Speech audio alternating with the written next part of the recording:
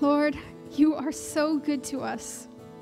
You are good to us when we don't deserve it, when we don't expect it, when I don't expect it. You are so good, and you remain good, Lord. I thank you for that. I pray that we would have joy in you, and that it would overflow from us, that we couldn't keep it in. And I pray that we can give you glory now as we read your word, and I pray that we'll take that and share it with others. And I pray that others will see your glory. I thank you, Lord. And all God's people said, good morning. Please remain standing if you're able. I have the privilege this morning of reading with you in God's Word. My name is Bryn Zebrak, and the scripture we'll be turning to today is Mark 11, chapter 11, verses 27 to 33. If you're using the Bible from the seat in front of you, you can find that on page 848.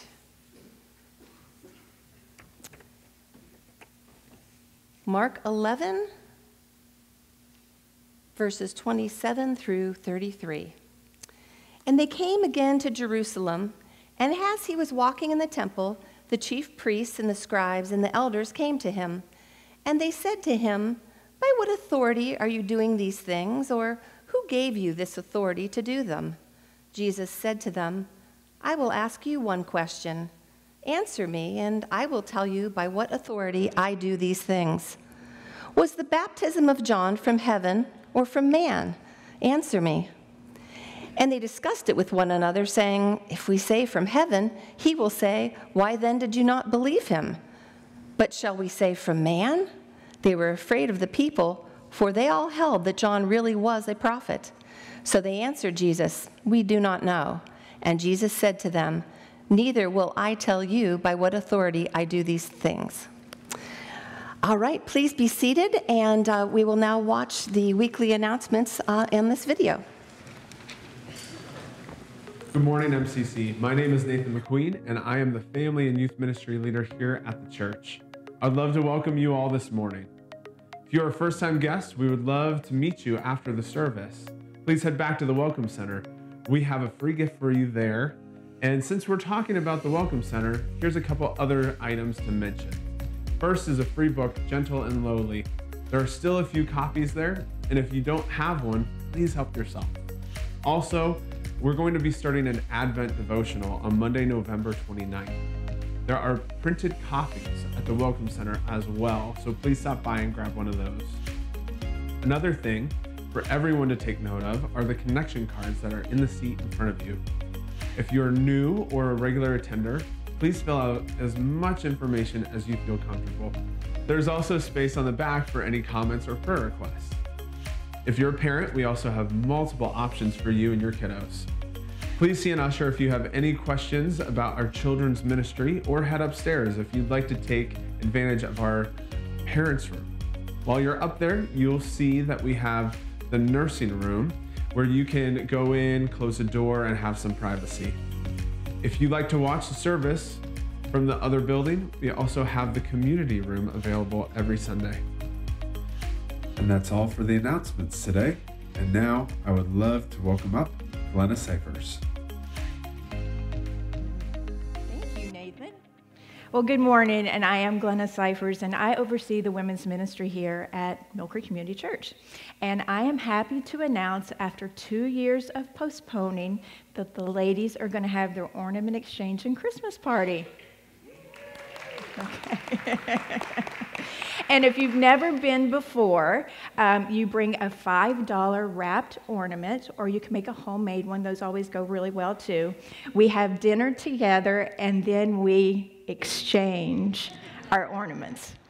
It's just a great time of fun and fellowship, and it's a wonderful time to invite someone. So if you've been praying about your one, this would be a great time to invite that one. And if you'd like to attend, you can sign up on your response card, and that is December the 3rd at 6 o'clock. Now, I do have something that's even more exciting than the Women's Ornament Exchange Party. We have a couple that are going to be baptized this morning. So would you join me in welcoming Cliff and Raquel Palmer?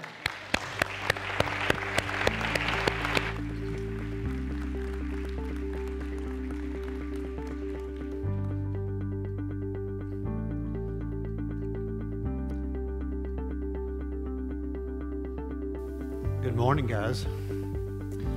Today, Cliff and Raquel are coming to announce their faith in Christ Jesus. They will be given a baton that says invest. They are committed to loving God, loving others, and making disciples. They'll also get a free towel from Leah, that lovely administrator right there. Dave Zebrak, one of our servant leaders here, will be baptizing Cliff, and then Cliff will get the privilege to baptize his wife, Raquel. So if you guys are ready, we'll go in and make your public profession. Let's go.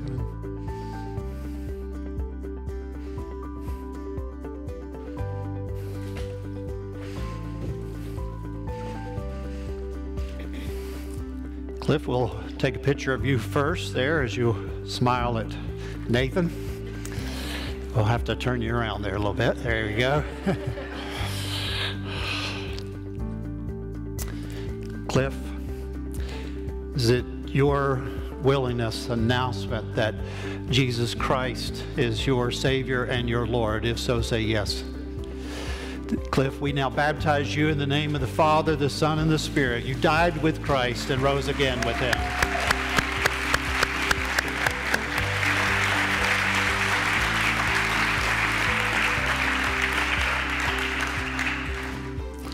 Raquel will do the same. We'll take a picture of you to remember.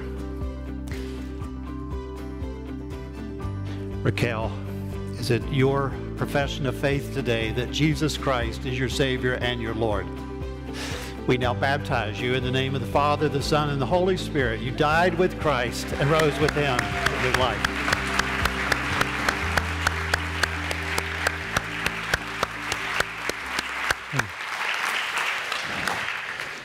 So we will leave the water in for this week. If you are wanting to be baptized, you've been praying about it, would you mark that on your card right in front of you, or come and let one of us know? And we'll baptize you. After a week, the water gets pretty stinky. So we want to see you kind of public this week and soon. So let's pray together and give thanks. Father, thank you for putting us together here. Lord, I'm excited for so many things. I often walk out of here on a cloud because you've put us together again in your presence and with your people as family.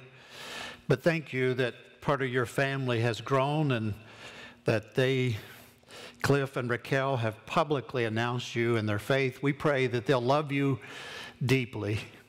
They'll love others radically. And they'll make disciples as it's though their calling and passion, not some duty. We pray, Lord, for those who will be reading the devotions, the Christmas devotionals this week and this month. We thank you for all the people in this building and the other two churches that wrote them. They did so in faith. So I pray you'll grow us this Christmas season. Father, we pray for our country. We pray for President Biden, that he would walk in righteousness or you would remove him. We pray for our town council, our leaders here in our town, our mayor. We pray for our governor. The same. You said unrighteousness will ruin a country, but righteousness will lift it up. So we pray they will walk in wisdom and righteousness. Lord, for people behind the scenes, they go to parents' meetings and school board meetings, and they uphold your calling to be faithful. We ask that you strengthen them. Father, thank you. And God's people said, amen. To those watching at home, we're in the book of Mark. We're in chapter 11. We are going through the last week of Jesus' life. And this is going to take us all the way to Easter. So this last week, we're going to really dig in. And we talk about the prophecies he gives, the calling he gives to Israel, the call he gives to us. We talk about why Some of the things are happening in the world, so this is going to be good for us. We'll take December off to talk about Christmas, so we'll have some Christmas messages in December. We're going to talk about Witness His Majesty, which is what the devotionals are on. So when you pick that up, or we'll send it to you in your inbox, it's going to be a theme for that month, to witness the majesty of Jesus Christ. But His majesty is never more on display than between two thieves. This is His greatest calling, to come and die to buy back His people that the Father gave Him before time began. That's not the way the world sees it until their eyes get open. Humanism is the greatest, biggest religion and biggest threat to Christianity in the world, not Islam or Mormonism. It's just pure humanism. I was reading from the theologian Sammy Hagar. He's on your screen. He used to lead Van Halen. I don't know if he's still alive or if they're still together. That was way back in the day, but a quote caught me. He said, I think too much emphasis is on the man himself. He goes in great detail that if Jesus were here, he would say, don't listen to me or don't look to me. Kind of like Buddha did. Buddha said, I'm not starting a religion, don't listen to me, don't look at me. He considers Jesus in the same way. If he were here today, he would go around, hey man, then exactly like that, hey man, don't be looking at me. He actually made it pretty easy on us. The rules are so simple, those 10 commandments. Anybody in their right mind could live by those rules. I think that's all Christ was really trying to do. That's one part of humanism. You can tell he doesn't know the 10 Commandments or the depth of them. But that aside, his eyes haven't been open. He says what humanism is all about is that we just need to try harder. We need to hear the rules, the basics of society, and just all try to get along and just try better. He's not into transformation of the heart. He's into doing the best we can with what we have. Do you think, if we all tried harder, that murders would disappear? Rape would go away? Racism would be gone? Slave trafficking would end? Gossip would stop? If we just got together and tried harder. That's humanism. Another part of humanism is Greg Epstein, the first Harvard chaplain that was elected as an atheist, a chaplain who's an atheist. We don't look to God for answers. He said we are each other's answers. We can be good without God. That's another part of atheism or humanism, is that you try hard and you'd be as good as you can be. No one really can qualify that term. When Jesus was asked about good, he said, why do you call me good? Are you calling me God? But the term is relative and thrown around a lot, but it's hard to explain, except for that it seems to be the cure for most people. Let your goodness shine through and everything will be better if we just be the best people we can be. Interesting, John Harvard started Harvard University because of sin. One of the first major universities in America, almost all major universities were started by Christ followers. The name or the motto was, for Christ and His truth in the church. He was concerned that pastors would not be equipped well and they would not deal with the problems that he already saw coming up in the community and the new colonies and the new world. He wanted to present men of God who would know the Word and present Christ Jesus. Now they've taken truth for Christ in the church down, and we don't need anyone but ourselves. Do you think, just honestly, do you think if we were just as good as we could be, that murders would go away? Slave trafficking would disappear. Racism would be gone. Gossip would stop. Albert Einstein gives us one more aspect of humanism. The word God for me is nothing more than an expression and a product of human weakness.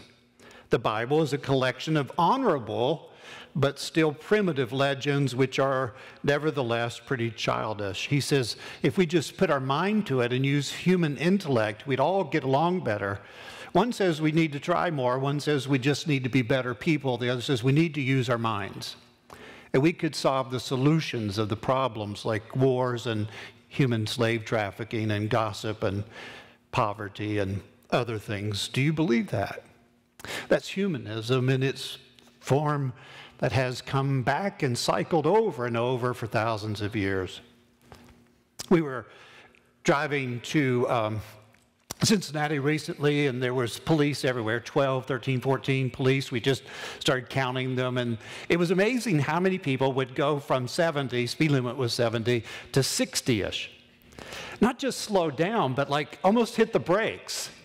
And I said a prayer over a few of them, and we'd get going and get going again, and then another policeman, we'd all slow down again. That's humanism. We're going to bring in some rules and some ways to do things, but there's no real transformation. No real long-term transformation. Jesus comes and you see him on a donkey. You're talking about weakness. This is weakness for weakness. He's dragging the ground, his feet are. He's on a little bitty colt. He's not on a huge horse. He's not on a conquering horse. He comes into Jerusalem because Zechariah said he would 500 years before this, that he would come in on the foal, a colt of a donkey. This is weakness for weakness. God's weakness for our weakness. That God who is strong, Paul said to the Corinthians, became weak so that we could be strong in his name. He is the absolute opposite of humanism. He says, I'm going to change your heart and your soul. I'm going to transform you from within. I'm going to put my spirit within you. Anyone who comes to me will not just be forgiven, but will be clean and pure and holy. Words we don't even hardly use anymore. He goes, you remember David, he preached such a great sermon last week. David has grown so much. And he talked about the Lord went in and turned everything up in the temple. He cleansed it. And he said to the people there, the people buying the stuff and selling the stuff, neither one of you want me. It's just a human effort baked in religion. You don't want me. You don't delight in me. You don't love me. And so he cleanses the temple. And he also cleansed the fig tree. And he went up to it and had leaves but no fruit. And when you look at Israel at the time, they had a lot of leaves. They had sacrifices going on and hustling and bustling. It's the Passover week. 1 million plus people are there. All kinds of things are going on. It looks so good from the outside. It looks phenomenal. It looks busy. It looks religious. It looks good. And he says none of it, or very little of it, is good because you don't love me. This is a stunning, stunning declaration to Israel and to us. His greatest moment is between two thieves, and this is his last week. First, why does your children's spouse, my children's spouse, whoever it might be, my grandmother, grandfather, whoever you name, not come to the Lord?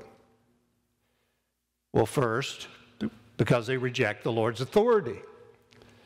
It's not a problem with evidence. We must get this through our mind. It's not a problem with evidence, it's authority. It's authority. Mark 11:27, if you got your Bible or it's on your note sheet. They came again to Jerusalem. He's walking in the temple. The chief priests and the scribes and the elders come to him. Here's their question. Here's what's on their mind. 28.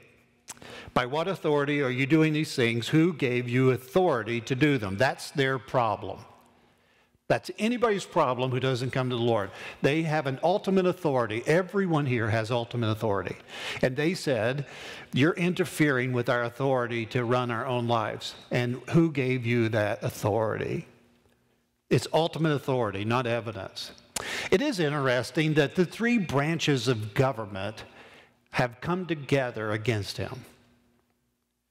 These represent everything in Jerusalem about the Bible, but about political government, the judges, the rulers, the lawyers, they're all there. Three branches of government are there. They're all against each other for the rest of Scripture, but now they've combined together to be against him. Can you imagine today If you saw on TV President Trump, President Biden, Nancy Pelosi, and whoever, Congress, and they're all together saying the same thing. Yeah. Maybe Snickers are good. Maybe something like that. But it's not going to be any great thing that they're going to come together on. This, you might just, it's a small phrase. Don't go past it too quickly. They don't like each other, and they've come together. One group's extremely conservative, one group's extremely liberal. One believes in the resurrection, one doesn't. One believes in following Roman authority, one says all Romans should die. And they've gotten in a back room, and they've come together, and they've said, let's put our differences aside. Let's get rid of this man. He wants to turn our world upside down. Jesus came to turn your world upside down. Not take sides, but take over. He has come, and they're clear about it. Matthew, on your screen, 23, he has said, Jerusalem, how often I would have gathered your children together like a hen takes in her chicks, but you were not what? If you go to heaven, people debate this all the time, right? All the doctrines, Reform, Calvinism, Arminian, free will. Here's what the Bible says. If you go to heaven, God did it. If you go to hell, you did it. It doesn't even try to explain it. There's not free will, as we talk about, and there's not double election. But there is election, and there is human responsibility, and they look like two mountains that are wide apart, but in God's mind, they're side by side. Here's the deal. You go to heaven, God did it. You go to hell, you did it. You're responsible. You go to heaven, it's grace. You were not willing. Verse 38, your house is left to you desolate. That's an interesting word. It means deserted. Deep wilderness. It means abandoned, rejected, empty, no life, no life. He looks at them and he says, you want to know what's really inside you? Deserted, empty, unfulfilled, nothing. And you're busy doing it all day long. You're busy doing it all day long. Why does Albert Einstein, why did he not come to the Lord, or Greg Epstein, or your daughter or your son or a person you love that you're praying for? Because they are rejecting his authority. They want to be boss of their own life. By the way, the book of Revelation says this is going to happen at the end of time. All branches of governments everywhere will come together against the Lamb of God. Not against Allah or Muhammad or Buddha, but against the Lamb. In Luke 16, there's this scene that goes with this, and they're wondering why there's not this mass revival since the Messiah is here. And Jesus looks at them and he says, even if one were raised from the dead, they will not believe. You often hear people say, well, if I could just see a miracle, I'd believe. No, you wouldn't. If your heart is hardened, it's hardened. He said, even if they see one raised from the dead, they won't believe until God gets hold of their heart. That's not our job. We call him, we pray, we ask him to do his work. Look at Mark 1:22, just how he lived with authority among them for 3 years. 1:22, they were astonished at his teaching. He taught them as one who had authority and not as the scribes. He had taught clearly and boldly and by the power of the Spirit, and they still weren't convinced. I can't convince anyone. Neither can you. The best teacher who ever walked the earth, when he leaves and he ascends to heaven, there's only 120 people in the upper room who are following him. Only God can create a revival. Why he does that sometimes and doesn't at others, I don't know. But I know this, God has to work on the hardened heart. He taught with authority. Did you see last week where the pastor in Tennessee went down, grabbed the man with the gun? Man came up with the gun, waving it around.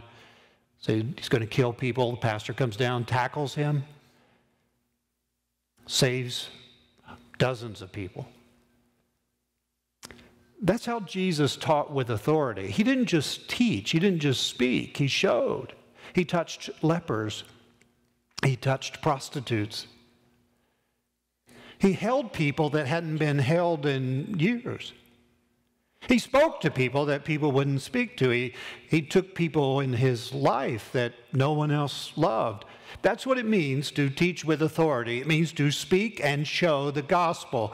And that's how we've built a gospel culture here. That's how God has built a gospel culture here. You, many of you know it's more than just speaking. It's showing with your life that you love people. He taught with authority. The second way he taught he went about with authority is he removed evil spirits. Look at Mark 1:27. They were all amazed, saying, with authority he commands even the evil spirits, and they obey him. He removed demonic spirits from people, convulsing, wallowing, and he removed them, and he healed them. And the people watching still wouldn't believe. They thought the wrong people were being transformed. People who didn't deserve grace. People who had gone too far, too many affairs, too many murders, too much junk. They'd gone too far. It was the wrong people being healed. In the gentle and lowly book that is back in the back for free, chapter 2, he says that's a common characteristic of Jesus, that he heals and releases those that he, quote, shouldn't. The society says you shouldn't. It's not fair. It says when Jesus expels demons and heals the sick, he is driving out of creation the powers of destruction. He's restoring created beings who are not only hurt, but they're sick in their heart. The lordship of God, to which these healings give witness, it restores creation back to health. Jesus' healings are not so much supernatural miracles in a natural world. That's the way we tend to see them. It's not so much supernatural miracles in a natural world. They are the only natural thing about the kingdom of God, where he comes in an unnatural, demonized world, a wounded world, and sets it straight. That's what he's doing. That's what he's doing. You know what they do? Did you see that earlier when we read it? They go ask him, where's your ordination papers? What synagogue laid hands on you and ordained you? Forget the miracles and the way you teach and all that stuff. Who laid hands on you and affirmed you and ordained you? Show us your papers. He said, I will never give you any papers. The Father has given me authority. They're not motivated to live under his authority. What happens to people like Cliff and Raquel when they come to Christ and get baptized and go public for Jesus Christ, and they say, he's our ultimate authority? Well, John 28, he said, Thomas said, let's read it. You ready? You are my Lord and my God. We began to publicly speak of him. We're not ashamed of him. We began to speak openly about him. We began to tell people, here's who he is, and here's what he's done. 2 Corinthians 4:5, those who yield their life, Paul said, we don't preach ourselves. That word means proclaim. We don't make life about ourselves, but we make it about Christ Jesus as Lord. And we are your bondservants. That's the lowliest of servants, the one who cleaned the bedpans, the one who did everything no one else would do. We're your bondservants for Jesus' sake. Well, when you give your life to him as your ultimate authority, you begin to serve him freely. You begin to speak of him openly, but you begin to serve him freely. You don't have to have applause, or we don't have to have recognition. 1 Corinthians 12:3, those who give him ultimate authority over their life, they can't say Jesus is Lord except by the Holy Spirit. We begin to live Spirit-led lives. We begin to speak of him, serve him, and live Spirit-led lives. Glenn Youngkin, you heard him this week. He became the governor of Virginia.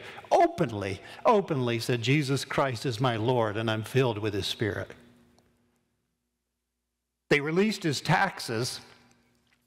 I thought it was interesting, all the people that are fighting right now not to release their taxes, I won't mention their names, it's not a political thing. There's several of them. He said, sure. He's given 40% of his income away the last 5 years. They asked him about it, and he said, who wouldn't be generous who knows generous grace? Out in the open, he said that. That's what it's going to take. In political places, people serving coffee. People helping people serving in the church. People working on the floor of a plant. Open, honest, clear, bold. That's what happens when you give your life to him. Do you know for sure that he has ultimate authority over your life? Has there ever been a time, a season where you said, I'm yours? In your own words, forgive me of my sins, but I'm yours. I can give my life to you. Come and live in me, change me. Maybe you say that right now. Say it and mean it. Tell someone, go public. Give him the authority over your life. If you're like me, you probably know by now you've not done a really good job being captain of your own ship. Second, people don't come to the Lord because we refuse to believe the truth. That is, the evidence is clear again. We reject his authority, but we refuse to believe his truth. Mark 11:29, he continues, Jesus said to them, I'll just ask you one question. They want his ordination papers. He said, that's fine. Now remember, there's thousands of people around him.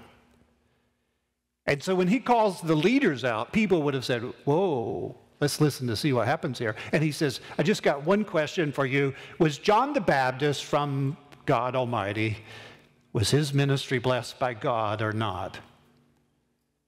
And they discuss it, verse 31. In other words, that means they huddled up. So they said, hold on, wait just a minute. And they go over to the side and they huddle up. They huddle up, they talk about it, and they say, well, if we say it was from God, from heaven, we're in trouble. And if we say it's not, the crowd's going to crush us. They don't have enough boldness to even take a stand. They're just bullies, spiritual bullies. They don't deny the truth. Did you see that? They don't deny the truth. They just huddle up. They say, excuse us, we got to talk. They don't deny the truth. They know the truth. They just don't want to believe it. Truth is clear. We had to put one of our dogs down recently, and I took Piper to the vet, and it was a lot harder than I thought. She's a dog, right? Doesn't have a soul. At least that's the way I see it in the Bible. We're made in his image. Dog's not. She may be in heaven. God may graciously put her in heaven. There's some dogs there I own that I don't want in heaven, but she may be in heaven. Veterinarian comes in, very, very sweet lady. We talk about it, multiple issues, just not doing well. Gives her an injection, goes out of the room, says, I'll give you a few minutes. Her breathing starts changing. Comes in the room, gives her another injection, and she looks at me, the veterinarian does. She's checked her heart. She has a stethoscope. Looks at me and says, she's gone. And she had to leave the room again. And I found myself shaking her. Like it wasn't true. I've seen it a couple times when I'm with people, and they've lost a loved one, and they'd reach over and grab a hand and speak to them and ask them to speak back. We don't want to hear some things in life, especially if it means a lot to us. But the Lord takes it up a notch here. He says there's some things they're hard to hear. They're just hard to hear that someone's gone or someone's left or someone's not staying. They're hard to hear. But he takes it up a notch. Romans, on your screen, Romans 1:18 and 19, the wrath of God, which means the righteous justice of God against murder, slave trafficking, gossip, hatred, racism. The righteousness of God is being revealed from heaven right now because people in their unrighteousness are suppressing the truth. You might want to circle that word. In unrighteousness, they're pushing down the truth. It's not just things they don't want to hear. It's that they want to live a certain life, and Jesus interrupts that life. In their unrighteousness, they suppress the truth, for what could be known about God is plain to them because who showed it to them? God. Even if you didn't speak to them yet. So when I speak to someone, when you live in front of them a Christ-like life, you double it, you triple it. They already know. God has made it plain to them. They're not suppressing the truth because it's hard to hear. They're suppressing the truth because they don't want to hear. In unrighteousness. They cannot be convinced without God. So I was telling my 5-year-old granddaughter that Piper, our dog, died, and our 7-year-old, who's been watching Dr. Pol, you know Dr. Pol, she'd been watching Dr. Pol, so I say, well, Piper died, and she says, well, Papa, really, she didn't die. You euthanized her. So which I said, can you spell that word? Can you, because I don't know that I can. You put her down. You euthanized her. Yes, I did. You know, we like to calm things down, don't we, about the truth? It's not a baby, it's a fetus. I didn't sin, I messed up. But the truth just keeps coming because God is wonderfully gracious. Wonderfully gracious. That's what makes the good news so glorious.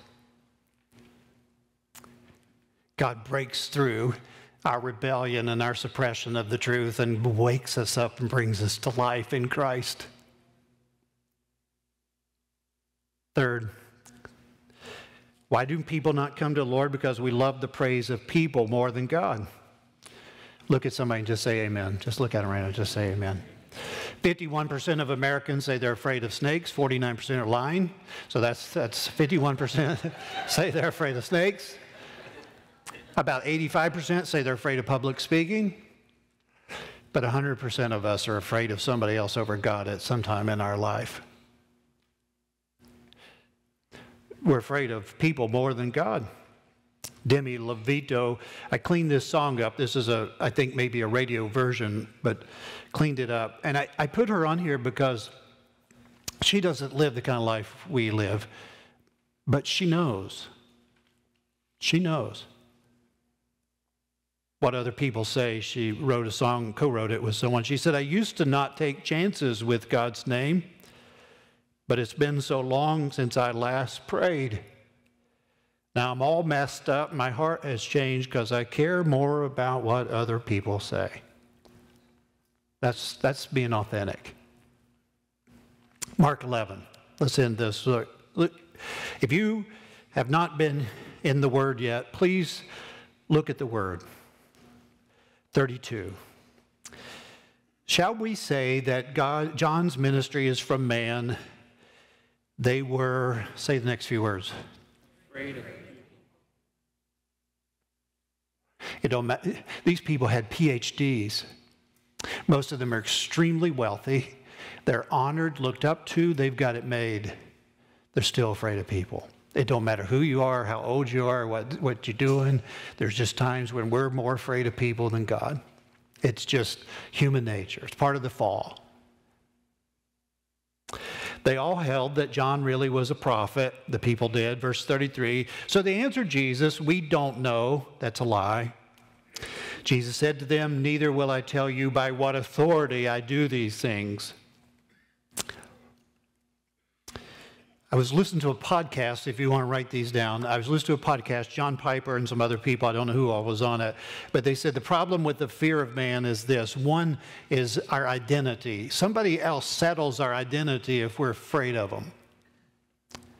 It means to fear, reverence, respect, not like cower down, fear, reverence, respect. If we give them the most reverence, respect, they settle our identity. Two, they settle our worth. If you write the word worth, they make us feel a certain way, whether we feel significant or not is usually from the people we fear. Third, we do what they want us to do, or we do what they tell us to do, or we do what we watch. So we begin to do things because we fear them. And fourth, how we do it is decided by them. So our identity, worth, what we do, and how we do it is settled by who we fear, who we reverence. So here's the solution for these people in this passage, and for you and for me in this building, and for every person, every 7 billion something that walks on the earth. Here's the solution. Walking in the fear of the Lord is living in a continual state of love, respect, and reverence for God and for His name. And if you've ever been in a majestic, terrifying storm, you know what the fear of God is. I've been in a couple of hurricanes, one tornado, a couple of events that just, like you probably have, that just make you look and you say, whoa, I don't want to tangle with that. But then you look and you say, whoa, my gosh, what power and what majesty. And the lightning goes across the sky, or the wind's going 120 miles an hour. It's taking things off roofs and throwing stuff around, cars, whatever. And it's just, there's nothing like it. Or water. We were watching from up on a mountain, a flood, and a stream broke a dam, and started just tearing up things in front of it. It's just awe-inspiring, majestic, and like, oh man, I'm glad I'm not in the middle of that. It's both. That's what the fear of God is. It's this awe, majesty, reverence, respect, and then you say, but I don't want to tangle with Him. I don't want to tangle with that. There's a fear in the Bible that's healthy. Matter of fact, the Bible says it's the fear that removes all other fears. It's the fear that removes all other fears. Perfect love casts out fear. It's the fear that heals you, cleanses you, changes you. These people had no fear of God because they feared man. You? How about you? Who do you fear the most? Who do you give the most respect to, the most reverence, listen to the most? That's who you fear. So Jesus is standing there, and he's going to get the worst beating of his life. Things are going to happen. There's going to be problems, right? All kinds of things are going to go happen. And as he's headed to the cross, he stands in front of the people and he says, "The Lord has sent me for you." The very people who are going to shout, "Crucify him," he says, "That's the people I love. That's the people I love." Father, and pray that someone for the very first time will fear you over others right here in this building. I pray they'll give you authority over their life. As we sing to you just this chorus, and pray that for someone it'll be their first real confession of you. Father, as we sit quietly for a moment, we pray that you'll hear our repentance for reverencing, loving, respecting people more than you. We repent.